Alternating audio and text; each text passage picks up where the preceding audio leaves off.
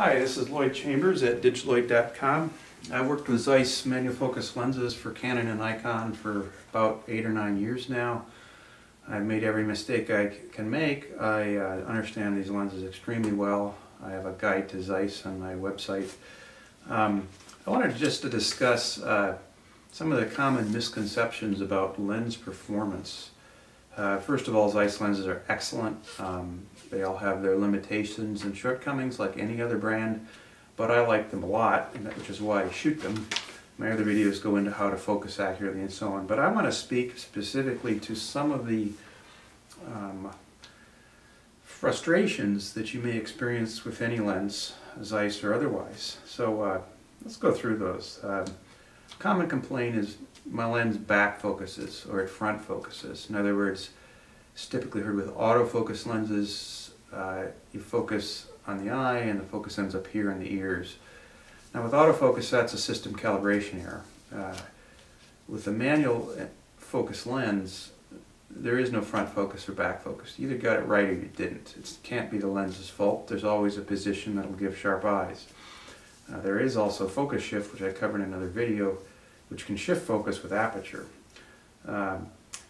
Another frustration is saying that the corners are soft or the mid zones are soft.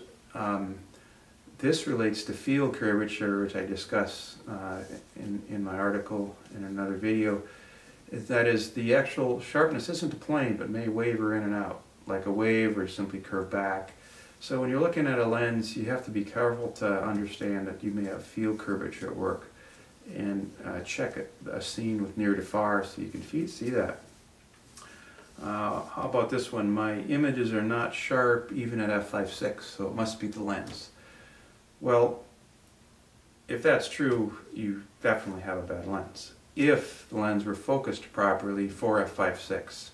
If the lens has no focus shift and it's soft at f/5.6, it probably got banged on a rock and it's indeed pretty terrible. But what if you didn't focus it accurately?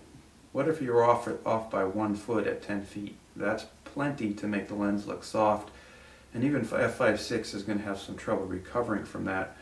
So when you test a lens, you need to make sure the focus is spot on accurate using magnified live view, and you need to check that you don't have focus shift, which is degrading the image quality, and I speak to focus shift in another video.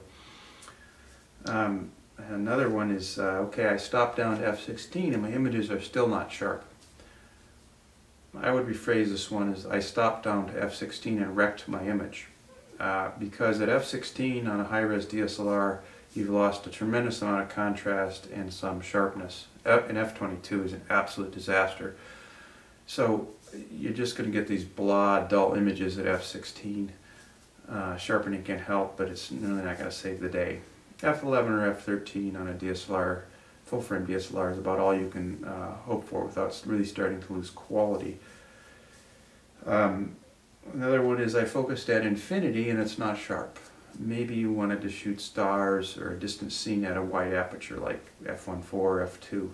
You cannot assume that the adjustment of the camera, the flange, the mounting flange of the camera to the sensor is exactly right. So even if the lens is adjusted precisely for infinity focus, which Zeiss does do, the camera distance to the sensor may not be quite right. So if you rack that lens to its hard infinity stop, you know, bang, right to infinity, it may be at infinity focus, but if you're, this is an 85mm lens, if it's 85,040 microns to the sensor, you're going to have a soft image.